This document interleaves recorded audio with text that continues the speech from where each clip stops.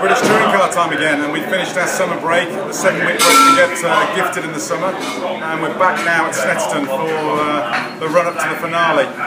It looks like it's going to be a mixed day in Saturday qualifying, but better for Sunday, hopefully.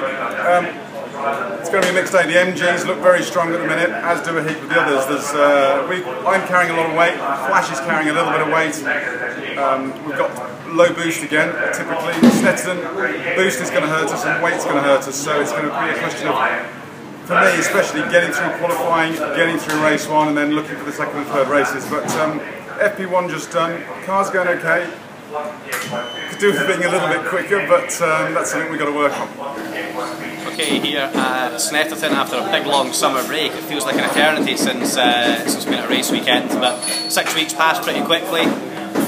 Lots of different things happening. Been to Goodwood with Honda. That's just an amazing event. We've done some pretty cool filming with a lawnmower. This mean mower that does 130 miles an hour, so that's been quite interesting. So lots and lots of things to keep the time passing. But now it's back to business, back to race weekend. Just after pre-practice 1 here at Snetterton, and you know, hopefully we're in a good place for this weekend. It's going to be tough. There's a lot of cars, got a lot of extra boost for this weekend, but hopefully the chassis on the Honda Civic is enough to pull us through, and we can score some great points.